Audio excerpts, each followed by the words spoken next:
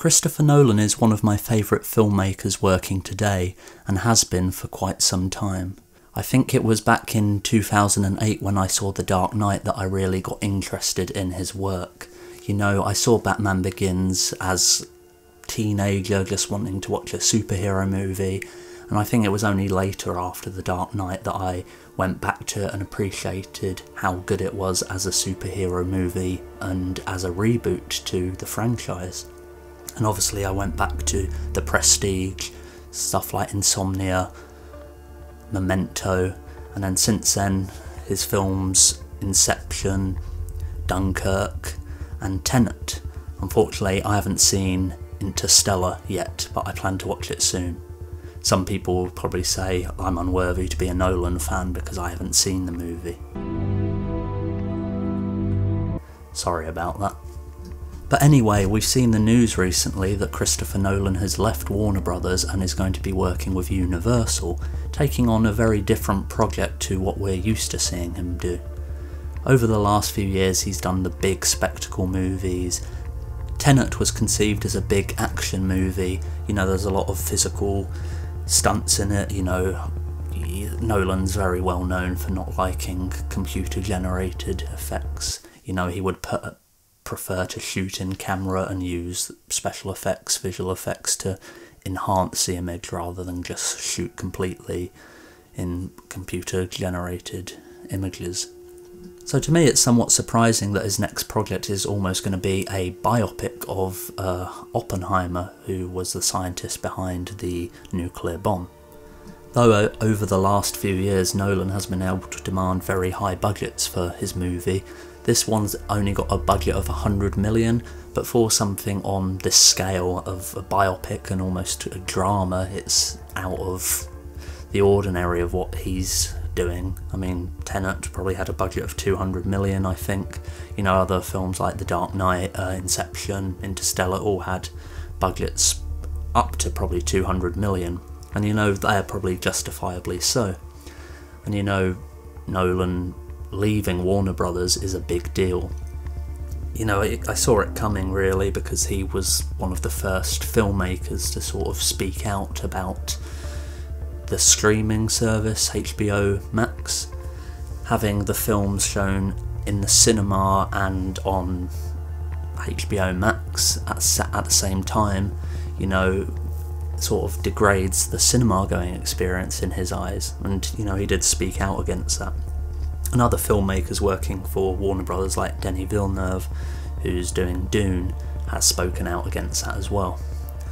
But it appears, you know, Tenet did get a cinema release and I guess it underperformed, but you know, Nolan was still able to walk away with probably a decent paycheck, you know, in his contract. But you know, I feel like he has really been rubbed up the wrong way by Warner Brothers, and you know, it is a shame because, you know, his films with Warner Brothers have been very good, and you know, I'm just not sure what I expect with him working with Universal. It does look like he was approached by Netflix to do a movie as well, and you know, he shopped this Oppenheimer script around in order to get funding for it, but he's ultimately chosen to go with Universal in order to get this made. You know, it appears he has asked for certain demands in order to come on board and, well, for them to produce the movie. And you know, it looks like he wanted a $100 million budget, he wanted it to be exclusive to cinemas for 60 days, you know, he didn't want any other films released by Universal 2 or 3 weeks prior or 2 to 3 weeks after the film's release. And this film is getting a 2023 release date. And you know, it was only in 2020 Tenet came out. And you know, he usually takes about 2 to 3 years to make his movies, you know, that's not uncommon. And you know, this is sort of a different film we're going to get. You know, there's only early on the speculation. I know it's based on, sort of, the script is based on a book about Oppenheimer, but you know, I don't think it's going to literally adapt it page for page, you know. When you look at how Nolan's adapted Batman to the big screen, you know, it's very different to just like something that Zack Snyder has done, in my opinion. And I have seen people joking that, you know, he's got $100 million budget because, you know, he actually wants to film a real nuclear bomb going off. You know, he said he doesn't like using CGI, so obviously that's not going to happen. But, you know, this is a more sort of grounded character piece, I would imagine. You know, I don't think this is going to have much spectacle to it. So this is something more in line with like Memento or Insomnia. And I know Insomnia was a remake, but I actually really liked Insomnia. I thought it was a great movie. And, you know, that was sort of the film that sort of got him the Batman Begins job and sort of launched his career in Hollywood and made him one of the highest in demand directors of our time. And then again, you know, Nolan early on, you know, he actually wanted to direct a Howard Hughes biopic before Batman Begins. You know, after Insomnia, he had been shopping around a Howard Hughes biopic, and it went through a few actors, and at one point Jim Carrey was attached to play Howard Hughes. And the film ultimately got shot down because of the Martin Scorsese movie The Aviator, which also was almost a biopic on Howard Hughes. And it's unfortunate because, you know, I think, you know, I would have really liked to see what Nolan did with Howard Hughes, but, you know, he's also stated that he's used a lot of that script in the Batman movies. You know, Batman was a reclusive billionaire, and, you know, especially stuff in The Dark Knight Rises where you see even reference of like Howard Hughes like peeing in mason jars and keeping his urine and being a recluse. You know, that's highly borrowed from the Howard Hughes script. And then Nolan has also gone on to say that, you know, he doesn't want to speak too much about the project because it is something he would quite like to do one day. So starting off with this Oppenheimer project, you know, there's a good chance that we could get a Howard Hughes biopic afterwards. Not sure if Jim Carrey will star in the film. He's probably too old now for the part he envisioned originally, but we'll have to wait and see. And Nolan is known to work with some of the same people again and again. You know, he's coming back with Cillian Murphy playing the role of Oppenheimer in this movie. And, you know, he's obviously producing this film with Emma Thomas and Charles Roven. And his director of photography is going to be Hoyte van Hoytema, who's been doing his films since Interstellar, I believe. You know, his original guy was Wally Pfister, but he sort of broke away and became a director on his own. And then sort of Hoyte van Hoytema came in and sort of took over as his go-to cinematographer, working on Interstellar. He's worked on Dunkirk and Tenet, I believe, and, you know, now he's working on this Oppenheimer project too.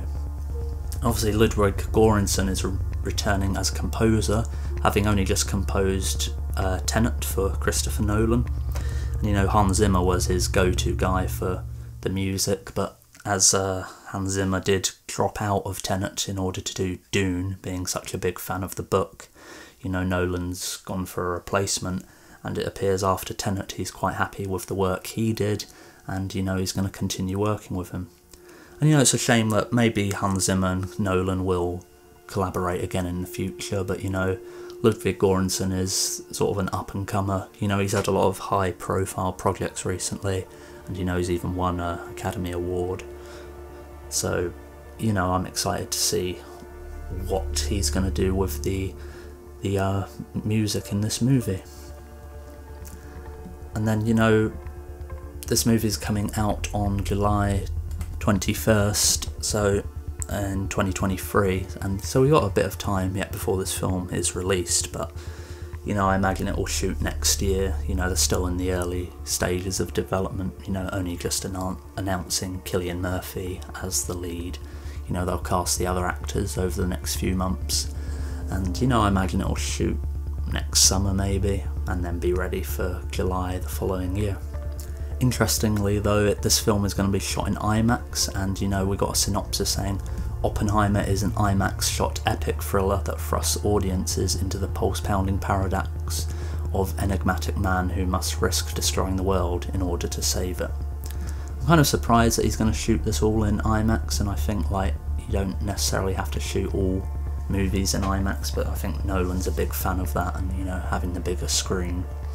And considering he's such a big fan of the movie going experience, you know, the big screen, the theatres. You know, why not shoot it on IMAX? There's kind of a point, why would you shoot on IMAX and then the film only go to streaming services? You know, that's kind of pointless, and I think studios know that. And also I think Nolan is aware that, you know, after what's happened in 2019, 2020, and, you know, cinema going has dropped because of what's going on in the world, I think he knows that, you know, streaming is a part of the movie going experience now, if you like, and it's just how things have evolved. So, you know, he said he wants the 60-day exclusivity to the movie, but, you know, I can see it coming to streaming services pretty quickly afterwards.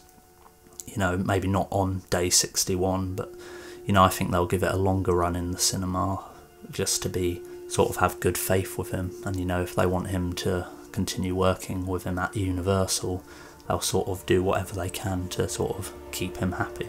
As I said, I was sort of disappointed with Tenet, but, you know, I sort of get the epic spectacle that it is, and, you know, I'm happy to see collaboration between Nolan and some of the people he's worked with before, especially Cillian Murphy. I'm a big fan of Cillian Murphy, and, you know, I think he'll do great in this role. And, you know, this might get like some Academy Award buzz for 2023, 2024, but we'll have to wait and see how the film pans out.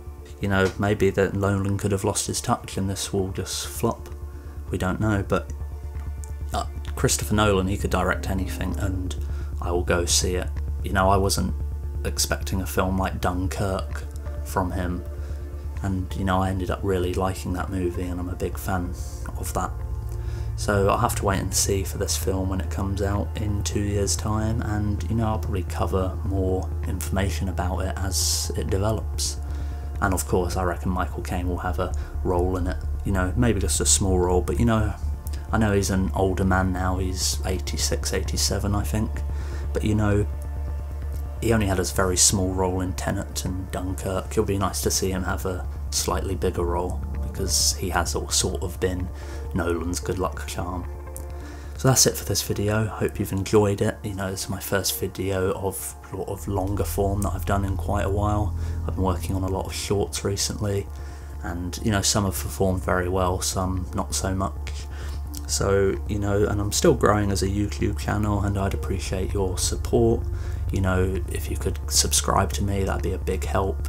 Just giving this video a like, commenting what you think about this movie would also be a big help. It all helps with the YouTube algorithm. So that's it for now. Thanks for tuning in.